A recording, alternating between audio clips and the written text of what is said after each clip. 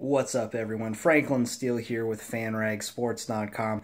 Just got done with the shift at work. Just got out of the shower, but just wanted to spend a couple of minutes talking to you guys about something that happened just before I had to go on my shift, and that was the Arizona Coyotes sending down Dylan Strome.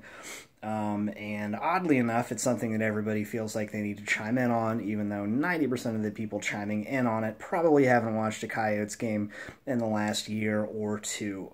Regardless, it's a move that has sent not shockwaves, but it seems to be a move that has caught a lot of people off guard. And the refrain seems to be one thing in particular out of the Toronto Maple Leafs crowd. They could have had Mitch Marner. They could have had Mitch Marner.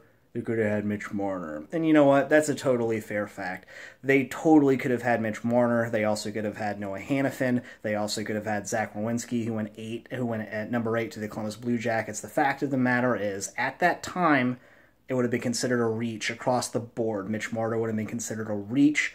Noah Hanifin would have been considered not a reach, but if the Coyotes would have wanted a defenseman, he would have been their guy. If they wanted a forward, Strome was the safe bet. And a lot of people are taking this as kind of a, it's to mean that Strome's career with the Coyotes is essentially on the rocks. And you know what? I just don't buy that. This is a guy in his early 20s, and maybe he's not going to be the dominant number one center that the Coyotes hoped that he would be. But you know what? How many teams every year draft a center in the top 5 or the top 10, hoping that he's going to be that elusive number one center and whiff on him?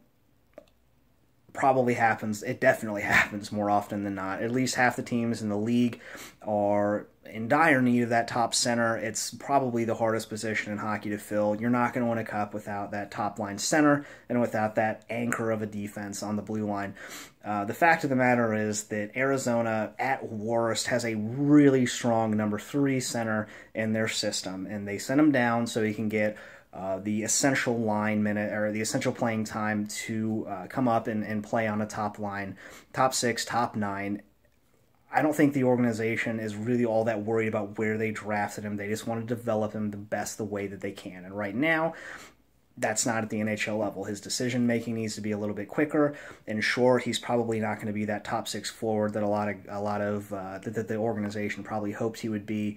But that doesn't mean that he's a bust, nor does it mean that the Coyotes should be kicking themselves for passing on any of the other options. Because odds are good that if they hadn't had that pick, whoever did have that 3rd overall pick would have picked Strome or Hanifin at best, so or perhaps Marner. But again, in his draft year, the knock on Marner was that he was too small. So he's clicking really well on a wing in Toronto, whereas Arizona really wanted to get one of those a top 6 staple at center, and Strome still very well could be that. But they have Derek Stepan now, who is a top line center, and if they can get Christian Dvorak to play in the number 2 slot, and have Dylan Strome come up in a month, maybe 2, and play in that number 3 hole, then all of a sudden they're looking pretty down the middle of the ice. Now, I know it's something that doesn't look that great. The optics stink. I'll be the first person to admit that, but I think that the overreaction has been pretty astounding. How many people are already wanting to write that kid off. So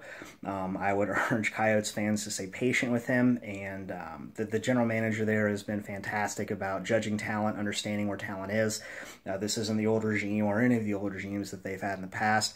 Strome is going to be a number 3 or number 4 center at worst. Maybe he grows and evolves into a number 2 guy. He's not a lost cause yet. He's just a couple years out from his draft year, and yeah, that whole top 10 is in a great job of establishing themselves as NHL regulars, but I don't think that Strome is a lost cause at all. So I would say, stay patient, and I think you're going to see him back in the NHL real soon, making decisions at higher speed. He's an electric offensive talent, could be a real force on the power play, could be a very interesting cog on a powerful 3rd line, and we'll see what ends up happening with him. But that's all I wanted to say. Weigh in there. If you think I'm off base and you think Strome is a lost cause, let me know in the comments down below. If you think he's going to be a dynamite top 5 center and I'm off base there, let me know in the comments down below. As always, I'm here for conversation, and I just want to hear what you guys think. Thanks a lot.